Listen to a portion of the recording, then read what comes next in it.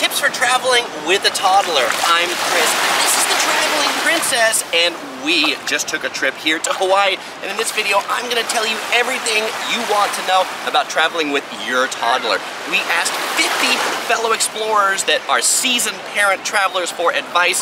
Some things worked for us, some things really didn't work for us. And so we're gonna tell you what worked for us, so hopefully it'll help make your trip with your toddler so much better. So before I move into tips about when you're actually at your destination, let's start with tips for the airplane. And first things first, buy a seat. Yes, toddlers under 2 years old can generally be considered a lap child under 2, but they like to wiggle, they like to move. If you have them on your lap the whole time, your arms are gonna get really tired. We just did a 5-hour flight to Hawaii. Actually, it was 6 hours, and having her own seat, even though she wasn't in it the whole time, she was on my lap, she was on mommy's lap, but it was nice to have that seat in between us that she could stand on, she could jump on, to have a little bit of her own space. Now, before you get on the plane and you're in the airport, take every advantage to let your little one run off energy. They're gonna be trapped on that plane in your aisle, so when you're in the airport, make sure they've got plenty of time to run around, walk around the airport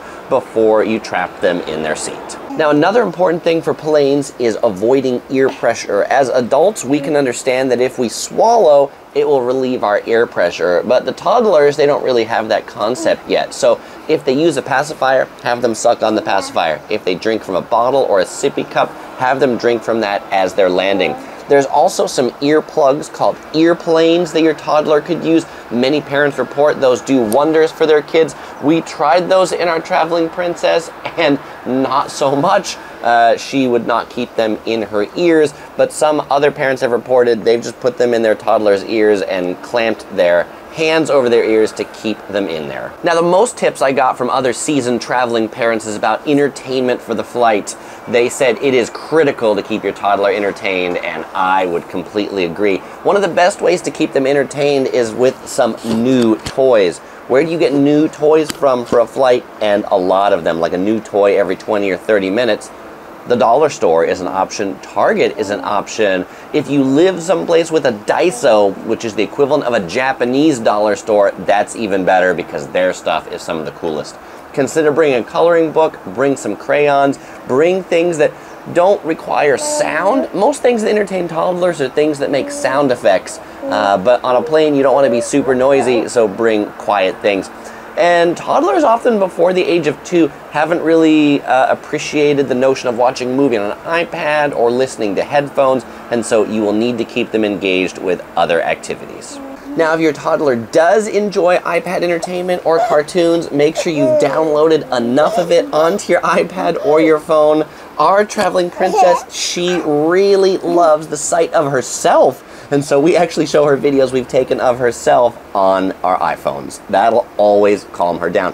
When she was having ear pressure coming down on the plane, we just showed her videos of herself on mommy's iPhone, and then she was good to go. Now, the second most set of tips I received were about snacks. Snacks are super important to have on planes. Make sure you bring a lot of snacks. Bring more snacks than you think you'll need. We love little applesauce in squeeze containers. Our Traveling Princess really loves these things called bellies that we get at Whole Foods. They come in mango bellies, apple bellies, strawberry bellies. In the USA, you can bring liquid baby food through the TSA checkpoint. Many people don't know that, but you can bring formula, you can bring applesauce. Just make sure it's in a separate bag, and you tell them when you go through the security checkpoint that this is liquid food for your baby. Okay, now let's talk about sleeping on the plane. There's a few considerations you'll want to think about here. If you have a really long flight, you might want to consider booking it overnight so that your kiddo can sleep at their natural sleep time.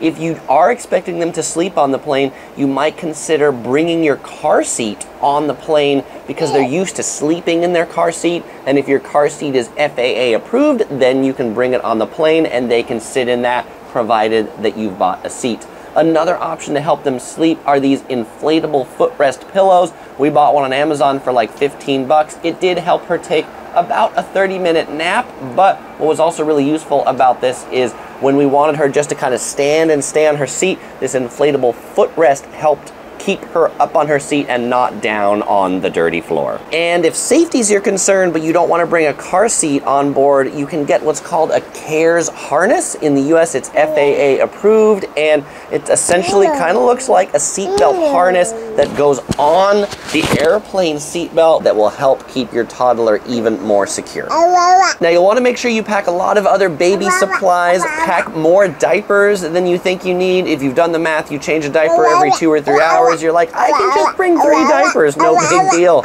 Bring 10 diapers, because you never know what happens. Your flight gets delayed. Bring plenty of diapers. Bring extra snacks too. Make sure you don't have to buy that stuff en route or at your destination. And then for mode of transportation through the airport, I mentioned the car seat. You can bring that on the plane. You can gate check it, which is we did. You can also check it in as luggage, but you might also want to consider bringing your stroller on your trip.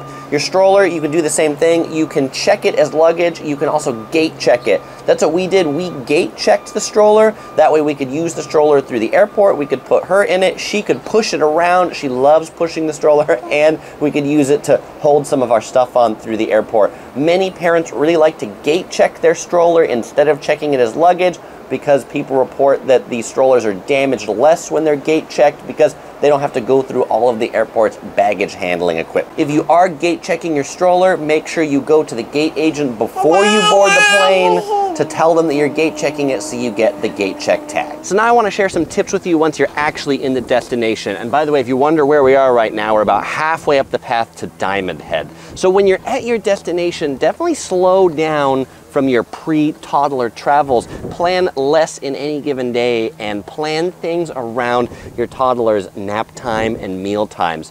A well-rested and well-fed toddler will be better for everybody. A grumpy toddler is bad for anybody, and you won't be able to do anything if toddler is unhappy and crying. Plan drives when your toddler wants to nap. If you've got a toddler who likes to nap in a bed or in a crib, then definitely consider a hotel in the city center so you can come back midday.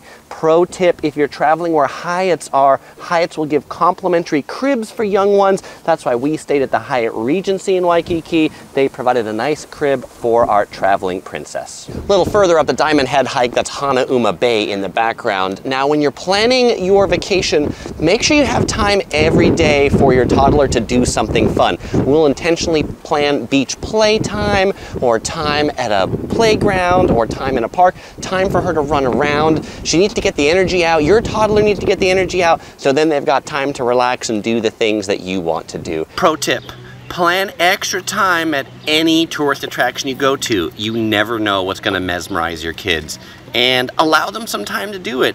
In particular, when we visited the Byodo Inn Temple, our traveling princess really wanted to fill up her skirt with the rocks that were on the ground. Yeah, looks like a lot of fun. And if they ever get cranky or they throw up or things like that, be adaptable, be flexible. You're gonna need to be a lot more flexible. Now, definitely make sure you're gonna be taking a return flight, so make sure all those snacks, diapers, toys, you've got enough to go back home as well, or you bought some while you're there. But ultimately, if you're considering traveling with your toddler, I think you should do it. We had a lot of fun here in Hawaii. I think you can have a lot of fun as well. Definitely consider going to a place that's like a first world place, you know, that's easy to go around with the stroller, easy to drive around, have a rental car, buy supplies, buy stuff. Maybe go on your African safari when they're a little older, but Hawaii as a beach vacation where you can get everything in Waikiki, that's a great place to go. Now, my final tip for you is, if you're going someplace that's a beach destination or even a city destination, really consider a baby carrier. This is the Osprey Poco Plus. We have loved this thing. It's allowed us to do the Diamond Head hike. It's allowed us to go to the beach. It's allowed us to go to malls where there's escalators and you can't take strollers. We brought a stroller as well for certain days, but we love this backpack carrier. If you are interested in more about this backpack carrier, you can find my video review to it right here. You'll also find links in the description below, or even more dad travel tips right here. This whole playlist all about my traveling tips with kiddos. As usually, we won't say goodbye because we'll see you in one of these videos, but we will say aloha since we're in Hawaii.